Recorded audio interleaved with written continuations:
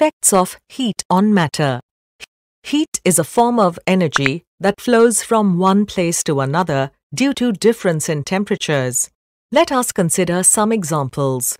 An ice cube melts if left outside the refrigerator for some time, and tea gets cold if left out in the open. These changes occur due to transfer of heat. Heat energy flows from hotter region to colder region. So the ice cube gets heat energy from its surrounding and melts, whereas heat flows out from the tea to the surrounding because tea is hotter than its surrounding. Heat changes matter in a variety of ways. The main effects of heat on matter can be grouped into two categories: physical change and chemical change. Physical changes include change in state and change in size of the matter due to heat. Matter normally exists in three states: solid, liquid, and gas. As the temperature rises, the random movement of the particles increases, and hence matter changes from solid to liquid and then to gas. The change of one state to another occurs due to various processes such as melting and condensation, evaporation and boiling, freezing and sublimation. A good example of change of state in nature is the water cycle. Liquid water from various water bodies evaporates due to heat from the sun. The warm, moist air rises high in the sky and forms clouds on cooling. On further cooling, condensation takes place and water comes down in the form of rain, snow, and hail, and the cycle continues.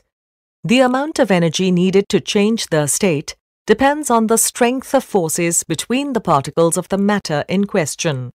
The substance with stronger force between the particles will have high melting and high boiling points. The second effect of heat on the physical properties of a matter is its size change. As heat is supplied, the matter expands. This happens because heat increases the energy of the rapidly moving particles. However, water is an exception. It expands if cooled below 4 degrees Celsius. Let's consider the example of ball and ring experiment. As the solid sphere expands on heating, it will not be able to pass through the ring it was easily passing through before heating. Here is another example. If a test tube filled with liquid and fitted with a cork and a capillary tube is heated, the water level in the capillary tube rises.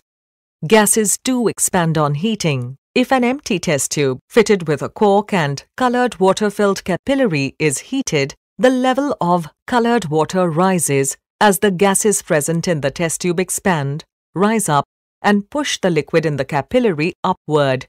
Heat can also lead to chemical changes in matter. The burning of a candle wick is a chemical change producing new substances. The wax of the candle acts like a fuel in the burning of wick. This burning produces carbon dioxide and water vapor along with heat and light from wax. If the wax is heated without wick, it will instantly burn with a release of large amount of heat, light and smoke. Now, look at the mystery of nature. Heat, which is invisible itself, brings about so many visible changes in matter. Isn't it wonderful?